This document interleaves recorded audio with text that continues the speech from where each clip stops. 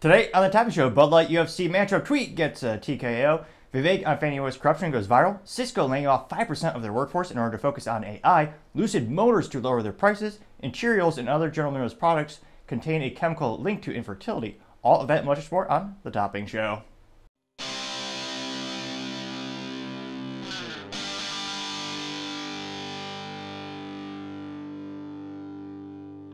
Thank you everyone for taking the time to tune in today. Today's episode of Topping Show is proudly sponsored by Topping Technologies. Topping Technologies is an IT value-added reseller and services company with a special proficiency in IT security. Heck, I see their founder at least twice today. Gotta say he's quite handsome and brilliant. He's me, you see, that's a joke. If you're an IT or business owner, reach the team at sales@toppingtechnologies.com. Also trying to get to 4,000 subscribers by the end of February, so if you could click that button, I would greatly appreciate it. Now, going over to the business part of the podcast, you have Cisco laying off 5% of their workforce in order to focus more on AI. Now, for consumers who might not work in IT or have barely ever heard of Cisco, they had a couple products at Walmart throughout the years. That's how, anecdotally speaking, some of my family members know the brand. But they're mainly known for their enterprise sales, especially networking. Some debate on if they invented it, but many would argue they perfected it and have well over 50% market share. So if you ever use the internet, probably should thank Cisco because there's a disproportionately high probability that you're using some of their infrastructure. So a lot of the switches, one of my favorite things to do is since again, in my IT day job, when I'm going on a customer site, I like to play I Spy, look at the ceiling and what kind of access point is in the ceiling. And most of those wireless access points, or WAPs, are usually branded with a Cisco logo and they look like a little square. Now, fascinatingly enough, I was surprised that the rap community is very interested in wireless access points as well. I believe it was Cardi B or Nicki Minaj or one of those gals. She made a whole song about wireless access points, which I was going to say, to be that enthusiastic about technology, pretty interesting and impressive. I mean, I love technology, but I haven't written any songs about it lately. But nevertheless, now Cisco, in terms of their total employee count, they have quite a few to say the least. And a lot of people debate how many resources do they really need when they have a default monopoly on the market. Cisco is brilliant in terms of they basically invented the certification for networking. So if you want to have a certification that says, hey, I can do this type of networking work, well, you're going to take a Cisco University class and get a Cisco certification. And that really laid the groundwork, in my belief, for one of the reasons they're so overwhelmingly popular is because so many people tie their careers and resumes to the Cisco certifications.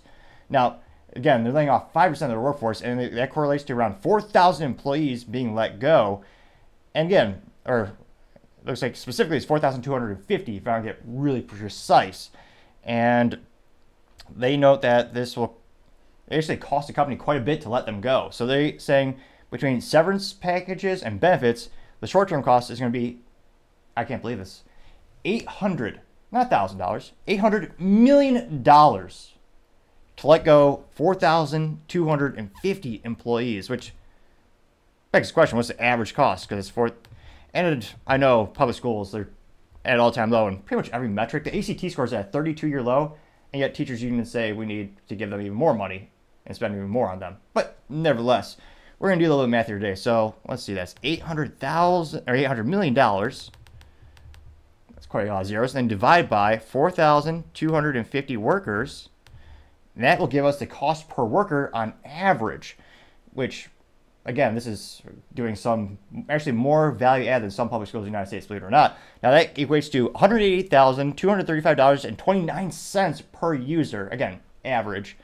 That is quite a lot. Now, when asked for comments, the Cisco CEO Chuck Robbins told investors, quote, "Our innovation sits at the center of an increasingly connected ecosystem and will play a critical role in our customers adopt AI and secure their organizations," unquote. Again, they have about 85,000 workers worldwide, and they actually recently decreased their revenue forecast, so they're not thinking it's going to be a good fiscal year as well. And they also just paid one of the largest tech acquisitions in history when they bought Splunk out for billions upon billions upon billions of dollars. I believe it's like, what was it, $27 billion or $28 billion for one of the largest SIM solutions on the planet.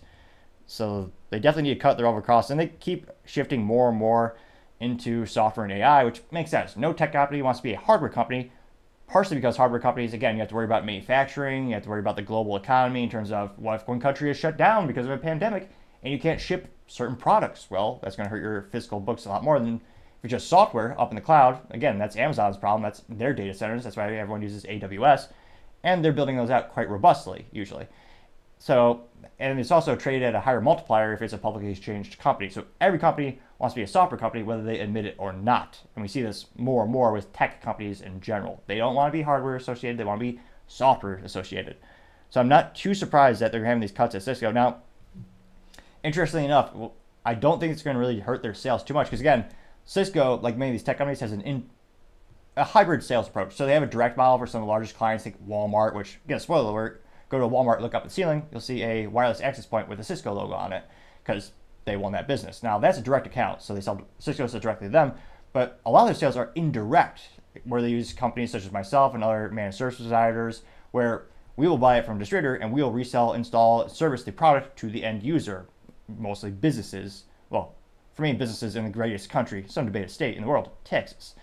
So I actually don't think this news of the job cuts will hurt their ability to hit their revenue marks for the year, even though they are decreasing their forecast. I think that's more to do with the economy. Now, it's interesting to see, again, they're pushing more and more to AI. There's an unfathomable amount of value over AI, but there are also at times where every company says they're starting to do it, and I almost wonder how much of it is going to be like the dot-com crash or the dot-com bubble burst. Because, again, a lot of companies doing it. There will be, I think, similar to automotive, there will be a couple of the big ones that have a majority market share, but when the cards fall, it'll be interesting to see how this ventures for Cisco. They do have a majority market share for networking, trying to get more into AI. I think long-term will probably be a good fit for them specifically, but it'll be interesting to see how the whole industry ventures later on. Thank you, everyone, again, for taking the time to tune in today. Again, I'm trying to get to 4,000 subscribers by the end of the month, so if you click that button, I greatly appreciate it. Also, leaving a thumbs up, thumbs down, or a comment. Great way to give me some additional feedback. Let me know how I can improve the show. Lastly, don't forget to take the time to tell your family, tell your friends, tell your coworkers, heck, tell your enemies, tell anyone and everyone. Just stay safe and fight the good fight.